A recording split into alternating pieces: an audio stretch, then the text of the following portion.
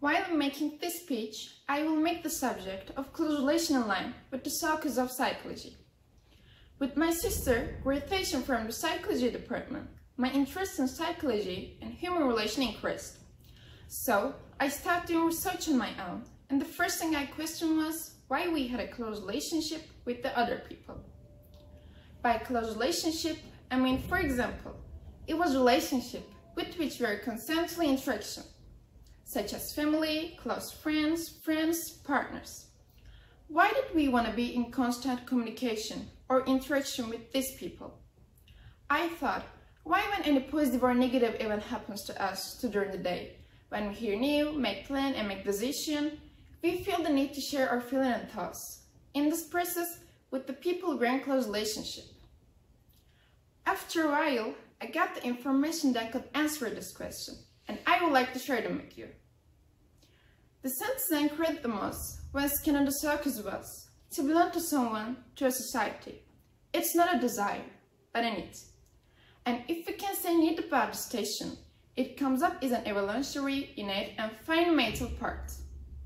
The need to belong to us as this evolutionary and basic part is a motive, to put in a word.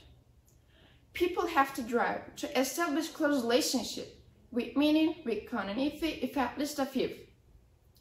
We are social beings. We are born with a tendency to be a social.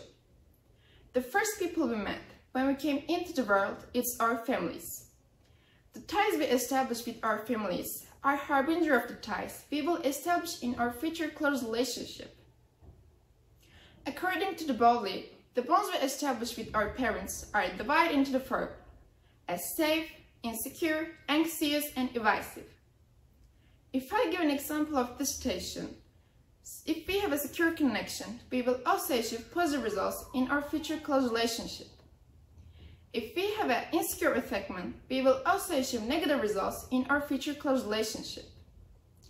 A child with an insecure attachment may be in constant doubt in his future romantic relationship. He thinks of thoughts that his partner doesn't like him, he will gonna leave him or cheating on him, and he can never trust on his partner 100%. Safe or insecure attachment varies according to the fact that our parents meet our basic love. Shelter and nutrition need in a healthy way from the moment we are born. This is a sign that we actually have a need to belong to from the moment we are born. Of course, naturally, since we don't remain a baby throughout our lives, or need to connect with different people outside our family after we enter the social circles and social roles in life is realized. If I give an example of these roles, it can be student role, partner role, friend's role. In fact, as with everything else, our close relationship progress in their nature flow in our process. In order to live and keep this process alive positively, we must carry the act in a way, without prejudice, with empathy, by showing respect, with understanding. Because we are all the same among us, we are all part of this motive. To the beautiful tomorrows that will pass without hurting each other. Like George Gaspontinov says, if someone once loved someone, it can be still considered proof of their own existence. Thank you.